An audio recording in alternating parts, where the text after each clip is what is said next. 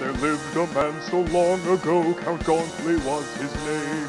His horror host abilities had brought him wide acclaim.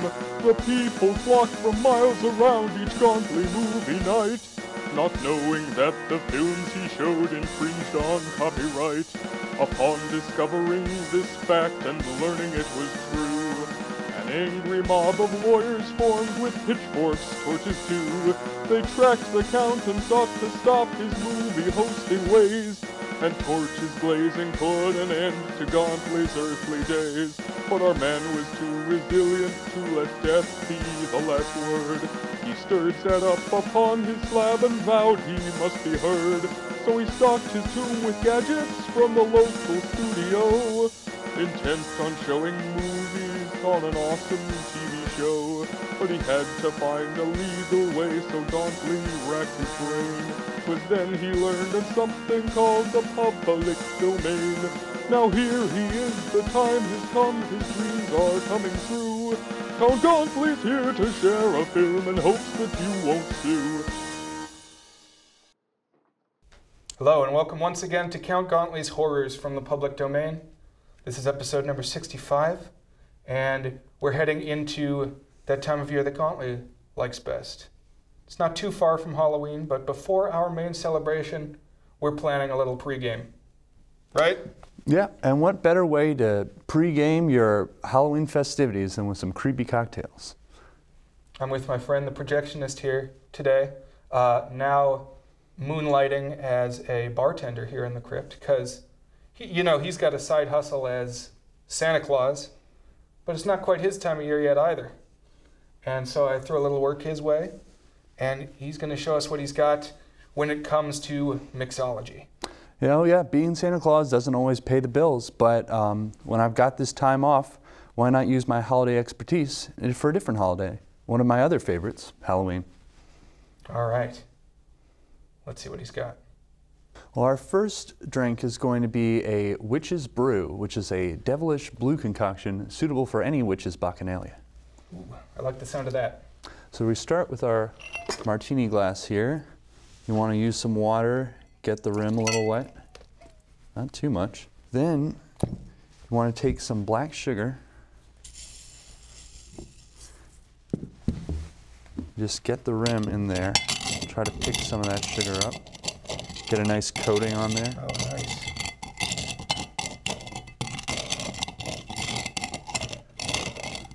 Doesn't have to look perfect. Let's get that nice and visible there. It's got that creepy black rind on there now. Very nice. Then you get your shaker out, and the main components of this cocktail are going to be vodka, triple sec, and blue curacao. So it's going to be 1 ounce of each of those.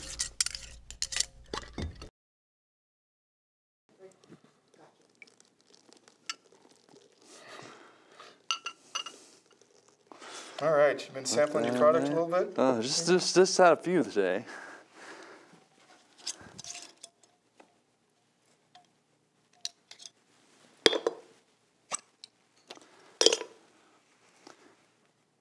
Then our triple sec. And then for this is a key. Let's get a little nice color, visible on that. That blue curacao. Ooh. Oh, that's not the blue curacao. That's not it. I knew that. Wrong color. I thought I did a color balance. That's there it is. What'd you say the name of this beverage is? It's the witch's brew. Much like a witch, we must concoct our own little brew here. The final ingredient is going to be the juice of a lime. Be very careful with this knife. It can cut you. You gotta just slice in there. Good. Real good. And nice citrusy aroma. yeah, smell that. And just squeeze that lime in there. It's good and hard. Just squeeze the life out of it. Squeeze it. Just really got to exert all that pent-up aggression, especially when you're working around alcohol. Then take your shaker. Make sure you get that lid nice and secure. Don't want any more accidents. Give it a good shake. Open up. Here's your black rimmed glass. Let's get a strainer there. Oh yeah. Perfect idea. You can get the strainer over the top. Pour it in.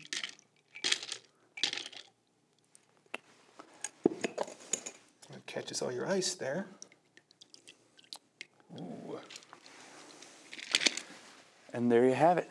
One witch's brew. It's looking pretty mystical right there. Do you care to sample it, Mr. Gauntly? Give it a little taste. I'll say cheers to you.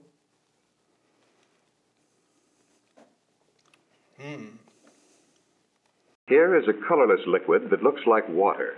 It has a pungent odor and a burning, sweet taste. Its chemical formula is C2H5OH. This is ethyl alcohol, the alcohol found in intoxicating beverages. It's made out of carbohydrates, such as starch or sugar. Cereal grains are starchy materials commonly used in making alcoholic beverages. Out of wheat, beer is usually made. Beer contains about 4.5% ethyl alcohol, as shown by the striped area across the bottom of the bottle. And other products that contain sugar will be used to make alcoholic beverages.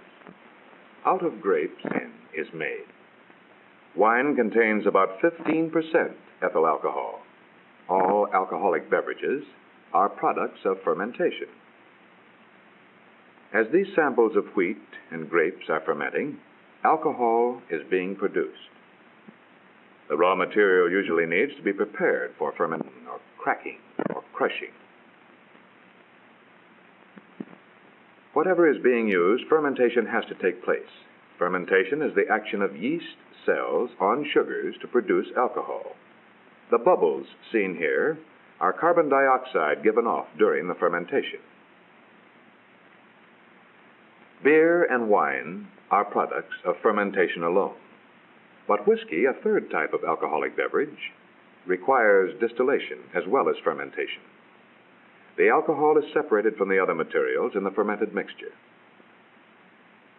In this case, the alcohol is made out of fermented corn mash. When the fermented mixture is heated, vapors are given off that contain products of the fermentation, including a relatively high percentage of alcohol. As the vapors cool, they change to liquid and drip from the distillery. Whiskey ordinarily contains about 43% or more of alcohol. When we compare the three kinds of beverages, we see that whiskey contains more alcohol than either wine or beer. But in each of the three beverages, the intoxicating part is always the same substance, ethyl alcohol.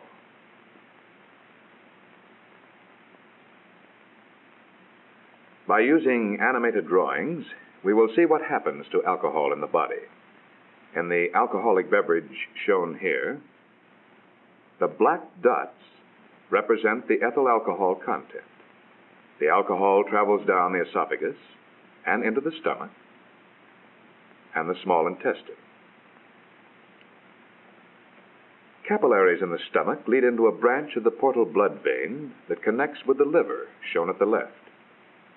These capillaries absorb alcohol directly from the stomach, and the portal vein carries to the liver. Other capillaries absorb alcohol from the small intestine, shown at the bottom. The portal vein carries so. In the liver, some of the alcohol undergoes an immediate change. Enzymes found only in the liver react with the alcohol and change it to acetic acid, presented here as white dots. This means that the alcohol burns or oxidizes. thereby releasing calories of heat energy. The acetic acid molecules and the molecules of ethyl alcohol, not acted upon immediately by the liver, pass on through the veins to the heart, shown here in the center. The more alcohol that reaches the liver at one time, the more alcohol goes on to the heart unchanged. The heart pumps this blood containing alcohol and the acetic acid into the arteries and on to all parts of the body. Whereas only the liver oxidizes pure ethyl alcohol to acetic acid, any body tissue, as for example the tissue shown here, can oxidize acetic acid. As acetic acid, represented by the white dots, burns, heat energy is released and waste materials eliminated. Thus, the liver is the one organ of the body where oxidation of alcohol to acetic acid takes place. So, except for small amounts of alcohol that escape through the lungs and kidneys, alcohol in the bloodstream remains unchanged until it can be acted upon by the liver. As the liver oxidizes molecules of alcohol to acetic acid, other molecules return from the bloodstream. The liver oxidizes about 3/4 of an ounce of alcohol per hour until the alcohol is all oxidized.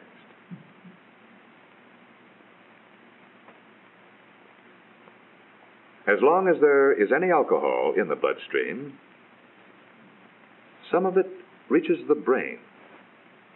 Here it acts as an anesthetic. The effects of alcohol on the human brain vary somewhat from person to person, but its main effects follow a general pattern. At first, the greatest effect is on the cerebrum, outlined here with a black border. 0.05% is about 1 ounce of undiluted alcohol in the entire bloodstream. This darkened area is the judgment center and the center for tensions and anxieties.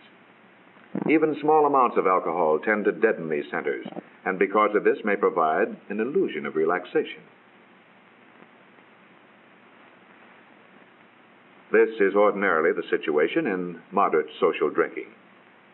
As the concentration of alcohol in the blood rises above 0.05%, the judgment center becomes more and more depressed. Gradually, too, the muscular control center becomes less responsive to incoming signals from nerves in all parts of the body. The person usually feels confident that everything is all right. But a condition like this develops. Drivers in this condition are incapable of making responses fast enough for the safety of themselves or others. This leads to accidents. The vision center, too, is affected during intoxication. This impairs the individual's normal vision. Blurring and other abnormalities of vision frequently occur. Driving or walking in traffic is extremely hazardous under such conditions. If the concentration of alcohol continues to increase, it finally affects a deeper center toward the base of the brain called the cerebellum. When the concentration of alcohol in the bloodstream reaches about 0.4%, unconsciousness usually occurs. 0.4% is about 8 ounces of undiluted alcohol in the entire bloodstream of an average-sized adult. Gradually, the brain and other organs are freed of the anesthetic effect of the ethyl alcohol. But even after consciousness is regained, it takes some time before the person is fully in control of his muscular processes.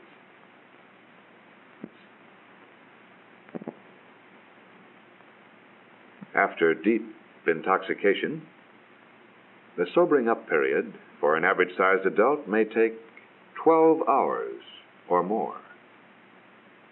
Even beyond this amount of time loss, there frequently is a further period of partial incapacity.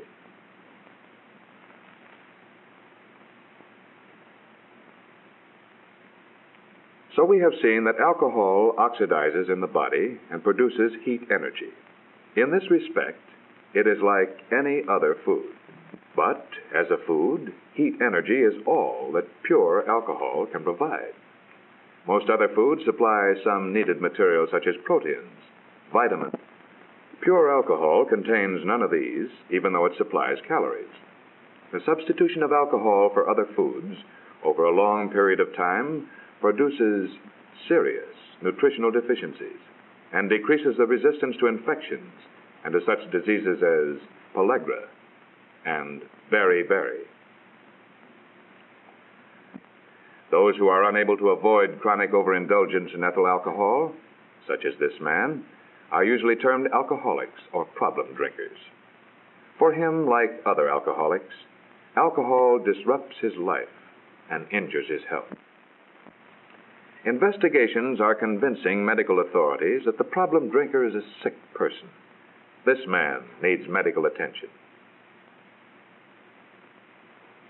The old method of treatment for a person in this condition was to throw him in jail. But the hospital is the place for a person in a helpless condition due to alcohol. Medical science can help the problem drinker regain his physical health. When there is any doubt as to the cause of the patient's condition, a complete medical examination must be made. An eye check will help determine whether the patient is suffering from shock. By means of chemical tests on a sample of his blood, the patient can be checked for diabetes and other diseases that may have symptoms similar to those of alcoholism.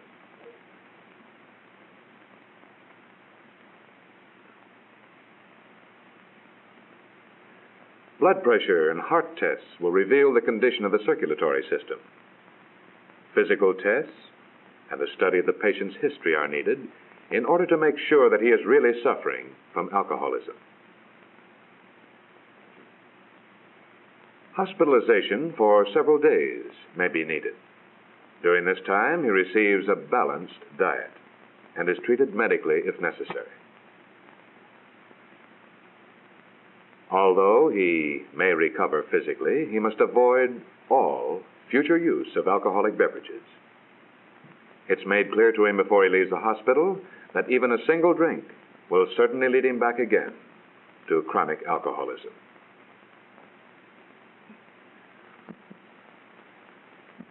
It's essential that every drinker understand how alcohol affects his body and face the possibility of one day becoming an alcoholic.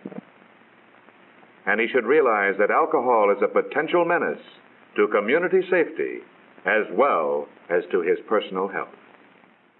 Okay, well, that was a pretty good film. Yeah. We're mellowing out here a little. We had our first round, our magical witch's brew there. Do we have a garnish for that, by the way? Oh, yes. If you so choose, you can add a whimsical eyeball to your witch's brew. Just float that on in there. Beautiful. Just get a little eyeball in there, a little oculus. Accurate. That's right. Beautiful. All right, but now we're moving on. So what are we trying next? Our next cocktail is going to be called the Undertaker. And this is a little more peppy. It's got some coffee in it, so if you're ailing at the end of a long night, you get that Undertaker to dig you up from your own grave. We'll start with our shaker. Get some ice in there. Then you want some coffee liqueur.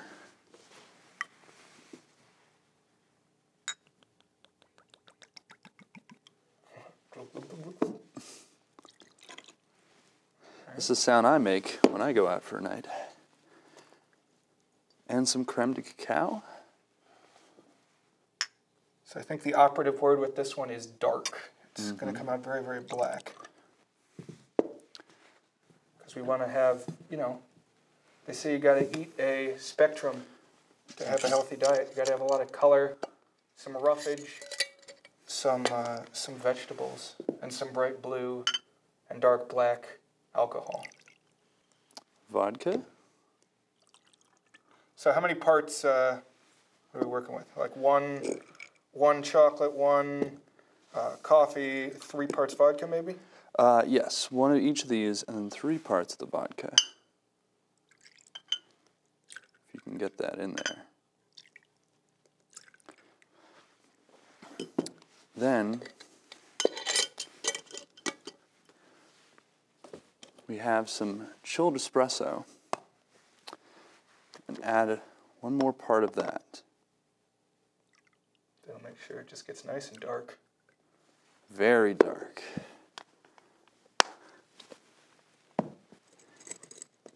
Once again, make sure your shaker is secure. Give it a good shake.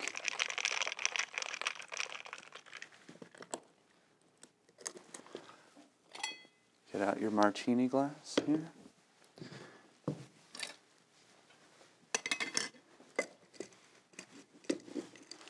And you strain that bad boy in there. Ooh. Easy does it.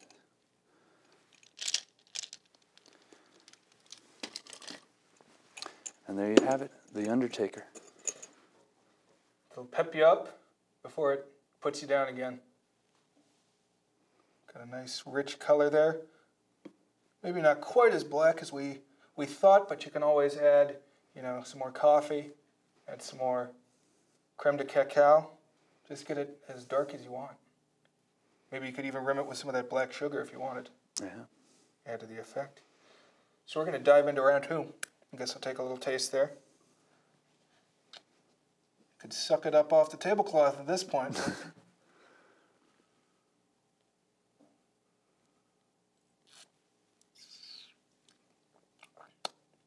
That's very sweet. Would you mind to sample that too? Oh, sure. We're a sharing and caring crew down here in the crypt. Delicious. And peppy. And here is a peppy cinematic short for you guys at home. Enjoy.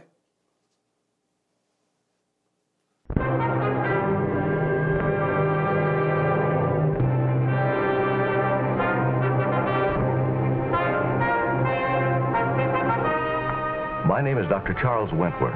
I conduct research in the field of physiology. The story you are about to see involves some facts about physiology, but it is more than a clinical report.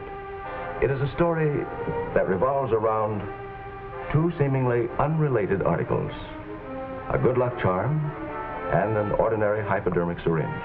It is filled with a colorless inflammable fluid with a characteristic odor and a pungent taste. You know it as alcohol. My research is devoted to alcohol and its effects on the human body. But not all experimenting is done in laboratories such as this. A certain amount of experimentation goes on under less scientific conditions. Jerry Landon is one such experimenter. Jerry Landon, home from college for a vacation of fun and relaxation. After a while, we make bets. See, the guy that can thread the needle first after the most beers wins. And so who did? Well, Do you think he'd tell us if he didn't? Well, you asked me what effect beer has, and I told you. On me, none. Jerry Landon is one of the types who experiments with drinking, the all-out type. Keith Stevens, on the other hand, is much more conservative. Hey, Keith, how would you and Mary like to go out to the lake tomorrow? What time? Early? Take a steak. Make a day of it. Think it over. Like to? Oh, Keith, I can't. I promise. Promised your mother you'd do something or another. How'd you know? Because you like to plan everything in advance. Nothing spur of the moment. Am I that bad? I didn't say it was bad, just different from me, I guess. I like to let things take their course. What do you have? Beer? The Coke's all right. Coke and a beer. Now there, I'll bet you planned that answer. If I was going to have beer, you were going to have a Coke, right? Well, maybe, but not just to be different. I plan not to drink because I plan not to drink. Hi. Hi. Made up your mind about tomorrow yet? Yeah, I'll go. Stag. His girl's got to be different. Same for you? I'll have a ginger ale. Me too. See, I'm not so different. Holy smokes, Dan. Here I go building her up that she's being somebody different. Then you have to go order ginger ale. What gives? Here's what gives. The one and only car in the Parker family is in my keeping. And there's a rule of the house. No drinking and driving. Not even beer? Not even water. Ginger ale. Hi. Hi, Jerry. Let me see. My car keys? No, the charm. Now, wait a minute. That's my lucky piece. It got me through history last term, and I'm counting on it to graduate me. Couldn't I trade you out of it? It looks to me like you have enough charm. It's not the bracelet he's referring to. Well, I don't have any like this one. What do you say, Bev? Protect me. You better let her have it. She's got that collector's gleam in her eye. Well, there goes my luck. If I flunk out next year... It won't be because little Edie didn't plan it. She's a great little schemer. Huh? How about another round? Not now. I think we better dance. That's two. Come on, huh? Big dance. I guess that leaves you, Jerry. Hold down the fort.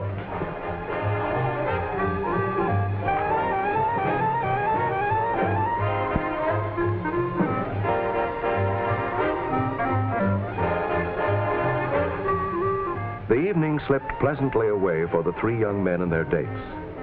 For Keith Stevens, who did some drinking, for Jerry Landon, who held down the fort, and for Dan Parker, who stuck to ginger ale.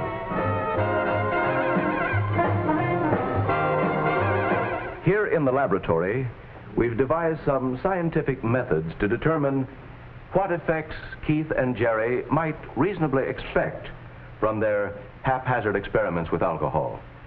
We use test animals with definite amounts of alcohol. This animal has no alcohol in its system. You might compare it to a ginger ale drinker.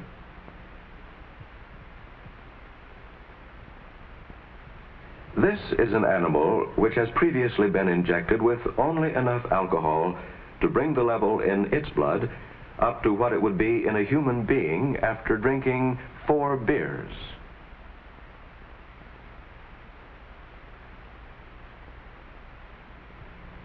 The third animal has received enough alcohol to bring its blood alcohol level up to a percentage comparable to that of heavy indulgence.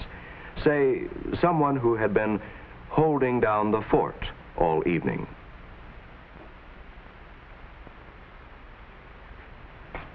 What's the first one? The one without alcohol. His reflexes are fast and automatic. He immediately copes with the unusual situation.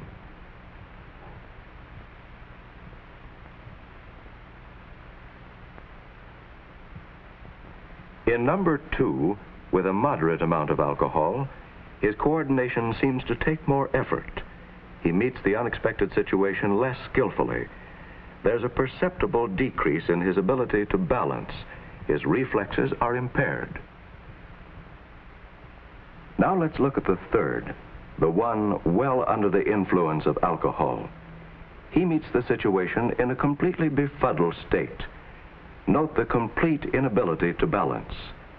This one is just not fit to cope with the situation. Yet he can walk away. Test animals aren't alone in showing these reactions. Let's take a walk over to a classroom where human reactions are being tested. Now let's see what would happen when driving under the influence of alcohol. To find out, we use the Aetna Driver Trainer. A unique teaching device with real car controls, the Driver Trainer employs a series of special instructional films to present actual on-the-road driving conditions. The drivers of these individual classroom cars have a driver's eye view of this motion picture highway. Let's imagine you're driving and haven't taken alcohol. Watch out for that delivery man. Your rapid perception of the situation and quick brake reaction prevented what could have been a fatal accident.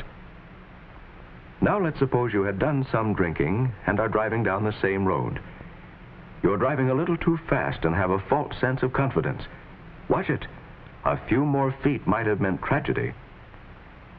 This time, let's imagine you're fully under the influence. Reflexes are slow, judgment poor, and you're too late and too slow to avoid hitting the delivery man.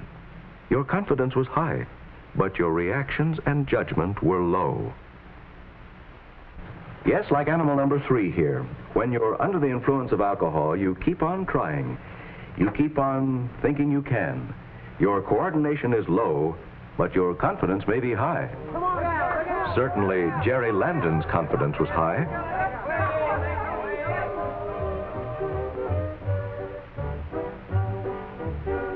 There, I told you I could do it, and you ain't seen nothing yet. Jerry in front of an audience may be able to perform satisfactorily, but when he's alone and driving, he lets down and loses his concern, and therefore the safety factor.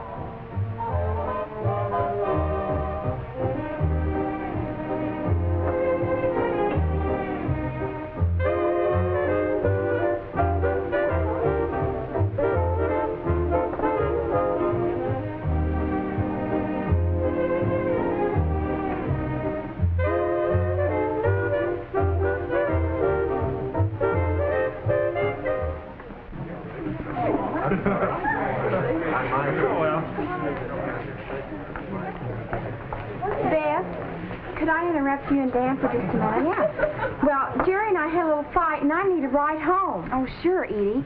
Let's see, we have to take Bill and Rita, and that's pretty far out. You'll be another half an hour late. And I promised Mother I'd be home early. Why don't you just patch things up with Jerry? I can't. He's gone already.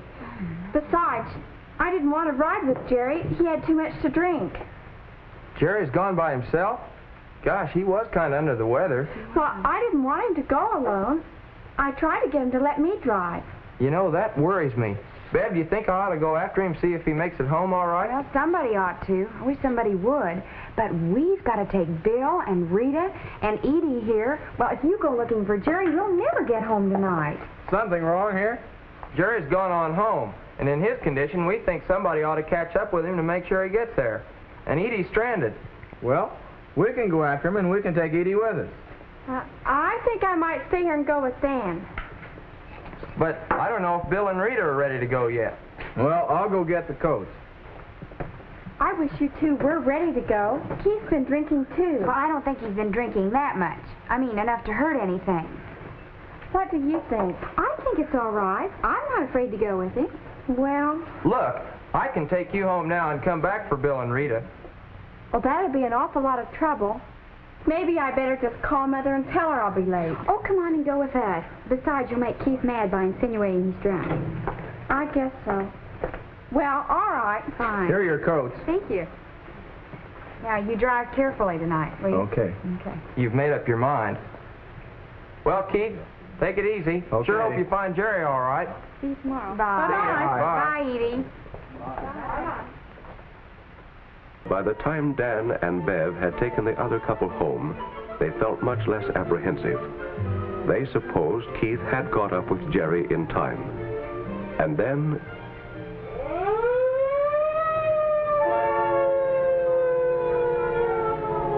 Oh, what is it? Looks like an accident. You don't suppose it was Jerry? Keith should have been able to catch him by now. You wait here. I'll go see if I can help.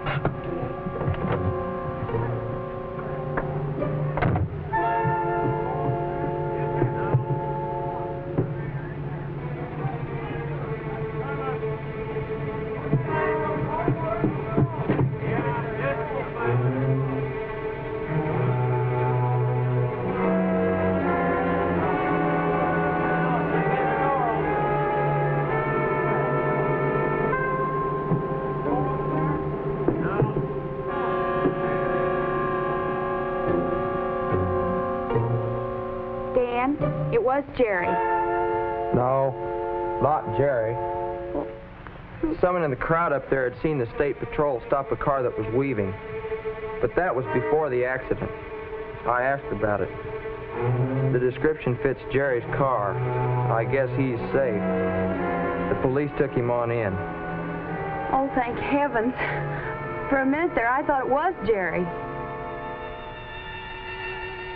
What's that you got there? My good luck piece. The one I gave Edie. She didn't want to ride with Keith. With Keith? I found it up there at the side of the road. Why didn't she stick to her guns? Why didn't she insist on riding with us? Why'd I let her go off with someone who'd been drinking? But Keith wasn't drunk. No, Keith wasn't drunk. No, Keith wasn't drunk, the way Jerry was. Had he been, the police might have picked him up too. But Keith had just enough alcohol to slow his reactions in a critical moment. A moment that was to send him and Mary and Edie to the hospital. I know one thing. You can't trust to luck.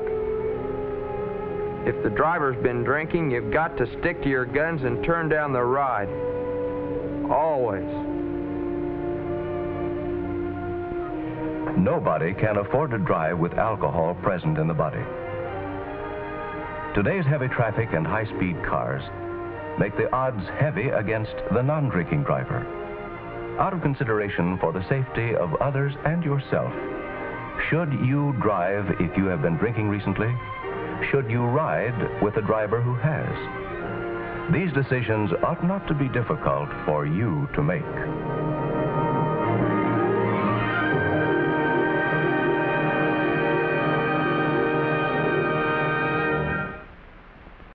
Well, I'm having a good time. Yeah? How are you feeling? I think this party's starting to get started. Yeah, we've watched some movies. We've had some beverages. You know, we've got these glasses out here to make a nice example for you folks at home, but we're kind of half in the body bag at this point. So to speak. Yes. You know, some more literally than others, but. So what comes up next in our repast of libation? Well, next, if you're really looking to step things up, we have a classic shooter called brain hemorrhage.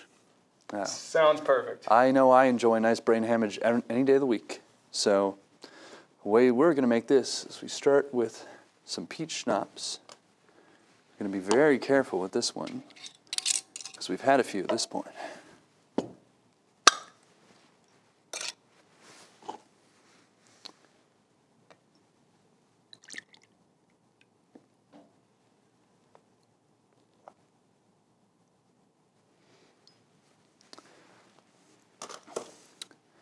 Then you take your coffee liqueur, Irish cream, what have you.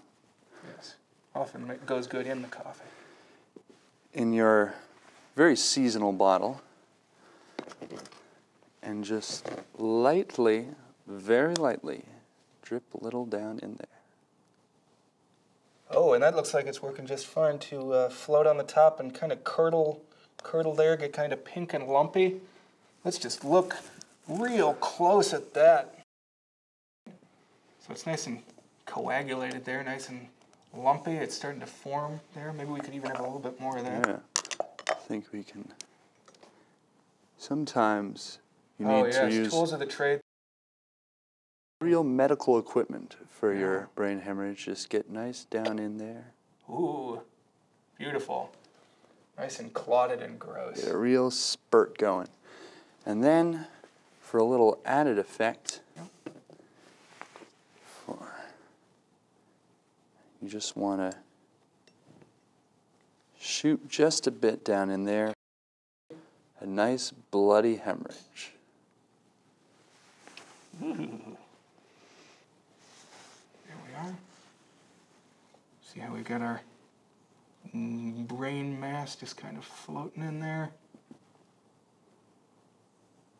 And I don't want to step on the bartender's toes, but you know, Gauntly Sensibility says maybe we garnish this one with that little syringe there. Load it up with some more of the heart juice. There we are. Just load it on, set it on in there.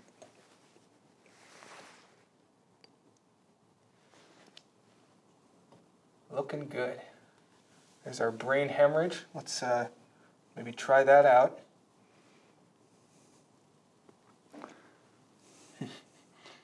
Now, typically you'd need to just throw this back, but you know that Gauntly is just about to head into Halloween season, as I said. Gauntly's got to have his wits about him. Gauntly's got to go to work shortly after we tape here.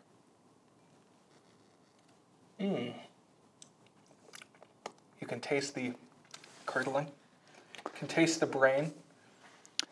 All of my favorite drinks are coagulated, so.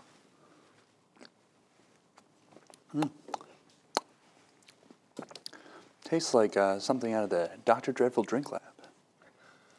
That is a throwback. Honestly, that peach, it's a nice, it's like holding your nose. It's like a spoonful of sugar to help the bloody brains go down. Yeah, as the saying goes. Yeah.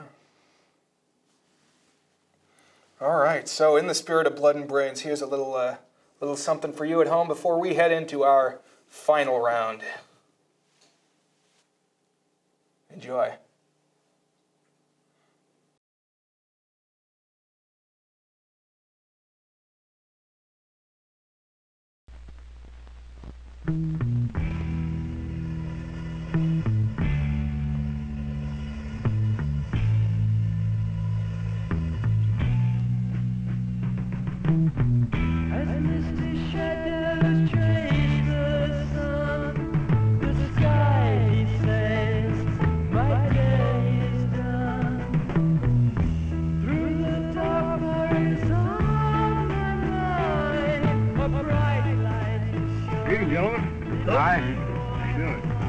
Okay. Having a party out here tonight? No, no party.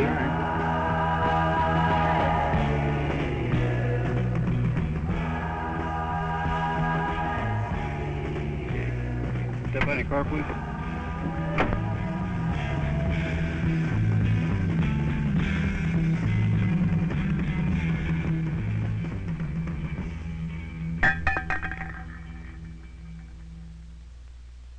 The game is over. Who's the loser? You are. You can be fined up to $1,000, or lose your beer license, or... That hurts. Beer is one of the most important products you sell, because 2 out of 3 families use beer as a beverage. 2 out of 3. The U.S. drinks 1.5 billion cases a year. That's enough to fill a tank the size of a football field 15 miles high. A big sip of it comes through convenience stores. They depend on it to stay in business. The average store sells about $30,000 worth a year. But beer's not the only thing involved here. Chances are you will sell related items. Chips, chip dip, snack foods, and picnic supplies. And also non-related items, milk, bread, and who knows what. This is the way the store stays in business. Some young people would play games with your license. If you're careful, you get to keep it. If not, you're stuck with peanuts. It's not a game you want to lose. You have only 2 cards to play with. Valid identification and good judgment. But not a bad hand when you think about it. Take identification, for instance. And a common driver's license is the best form of identification. Best if laminated. If not, it can be altered. Check this one closely.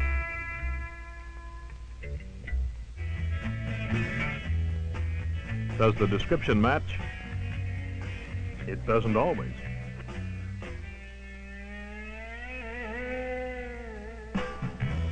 In running a bluffa, a person may wrinkle and soil his card. That's a good trick. It obscures alterations and makes it hard to read.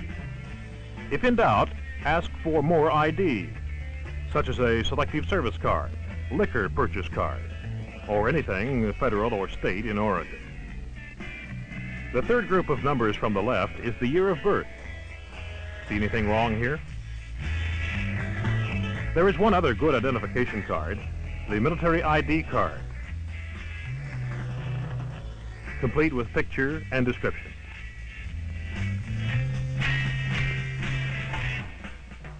You know, some kids get pretty good at the game of deception, but employees get good at detecting their little games because they know their business is at stake. Be suspicious of youths who park at the side or rear of the store.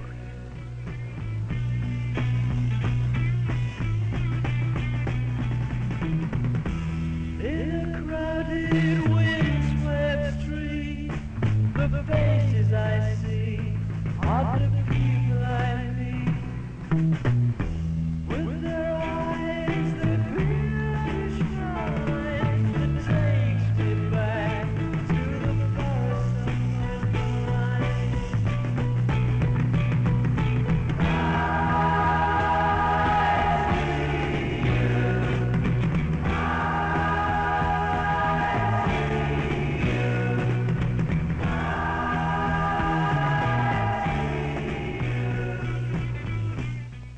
And of youths who try to purchase beer quickly.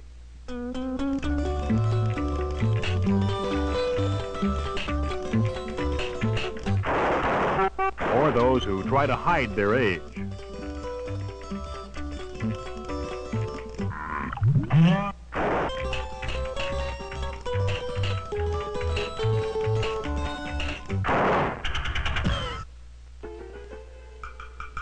Don't allow yourself to be distracted.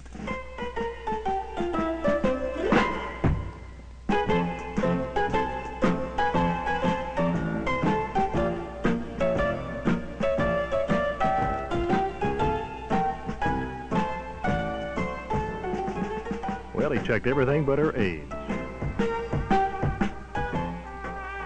Be careful of women. Some have cheating hearts. And they're hard to detect. And hard to deny. No, I left my driver's license at home, along with my draft card. I have my student identification card. It is state law that I have some identification with your age on it.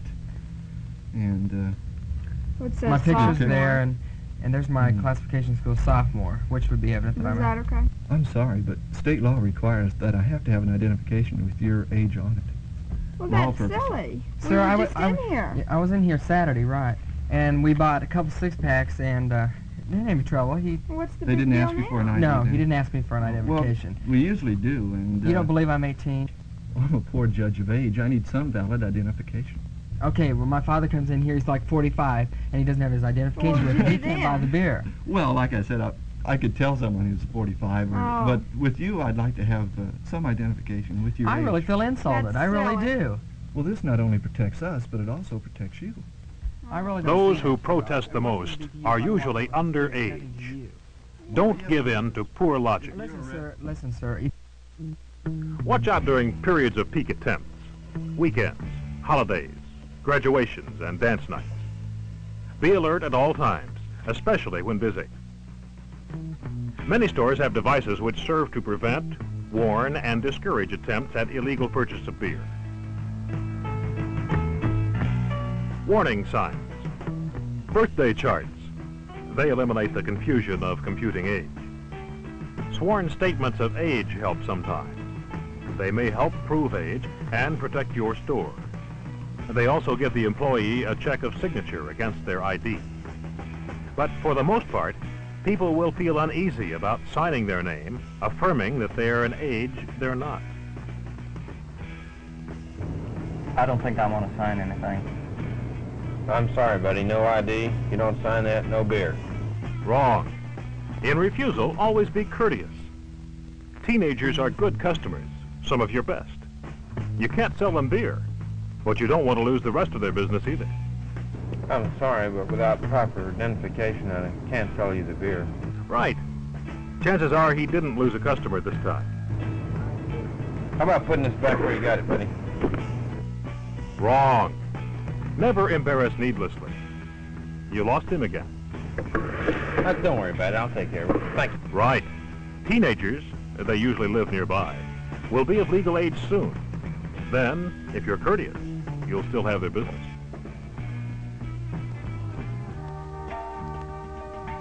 Americans love their leisure time. And convenience stores with their quick shopping supply of beverages and related foods contribute to the nation's enjoyment of leisure time. Some stores report that beer amounts to as much as 20% of their total volume. That's good business. You can strengthen your hand by carefully checking ID on doubtful customers, by being courteous and friendly, and by cooperating with local law enforcement officials. Remember, the only way to play this game is according to Hoyle. And your best bet is to obey the law.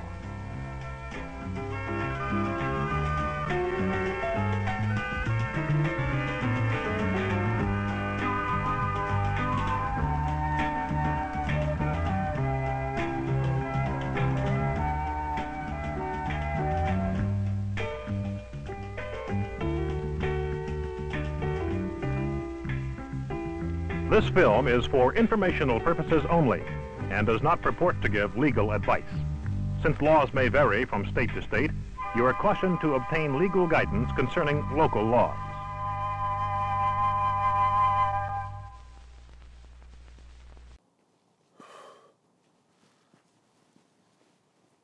All right. Guess we're still filming. Yeah, we're still here. Okay. There we are. Well, it's not quite quitting time yet. So you got anything else in your pantheon? Well, I do have one more drink for you, and I don't think any Halloween party would be complete without a little Monster Mash, which is the title of our next drink. For a drink suitable for Bobby Boar's Pickett himself, we have some candy corn infused moonshine. Candy corn moonshine. Breathe that in, guys. So first, you want to take your moonshine, just any standard moonshine. If you know someone with a still, don't tell the feds. Tell me. So the key thing for the moonshine is it's corn whiskey, essentially similar to bourbon, but before they put it in a barrel or age it. It's just raw and it's clear and it's powerful. And as he said, maybe your friends make some in their backyard. Yeah. So you just want to pour your moonshine in there. And the recipe calls for... Hold it together. It's got one last scene. Recipe calls for 5 candy corns per ounce of moonshine. So you just want to count them out. So, put 5 ounces in there. You're going to put 25. You got 10 ounces in there. You're going to put 50. And if you got a whole bottle, you just put a whole bunch of candy corns in there. Maybe some of those pumpkins, whatever. If it's malty and you're just into celebrating the spirit of Halloween-ish times, the fall harvest season, and grain in general.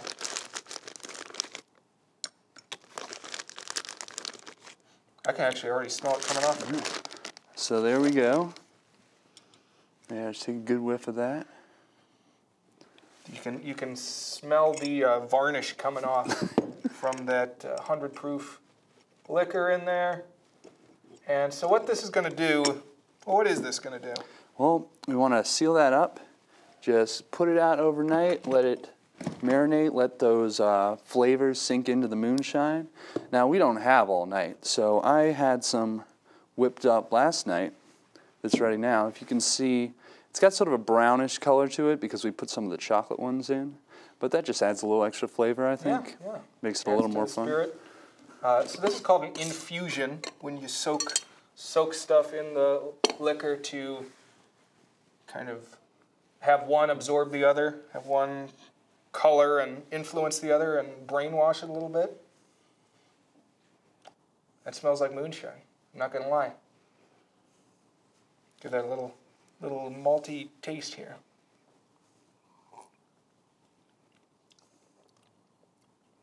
Yeah. At home, if you're interested, if you fish out just the orange and yellow ones, you should have a bit more vibrant color. But this has got a vibrant taste. I'm not going to lie, it's got a bit of an aftertaste. It's a little chocolatey, a little moonshiny. Okay, so seems as though we're coming up on the end of our program here, not too far out. But stay tuned with Count Gauntly's. We may wrap it here. I will say pleasant nightmares. But I don't know if I'll tack it on to the end of this show, tack it on to YouTube, maybe at the start of our Halloween episode next month. But I'm at that place now where I'm ready to tell you some stories. You ready for some stories? Oh, I'm ready for some stories. Wait and pull me another one before I go. Make it a whiskey and a cup of joe. 'Cause me and my friends are gonna stay out all night long. We're headed out to the streets. We're gonna march on by to the beat. Rid of a new song sung for the poet broken down. Well, I've been all over this land, from the lakes to the desert sands, and it's the same old story I hear day after day. I lost my job last week, and Uncle Sam turned his back on me, and the guy with all the money just took my very last dime. I said, well, pull me another one before I go. Make it a whiskey and a cup of joe. 'Cause me and my friends are gonna stay out all night long. Well, we're headed out to the streets. We're gonna march on by to the beat. Rid of a new song sung for the poet broken down.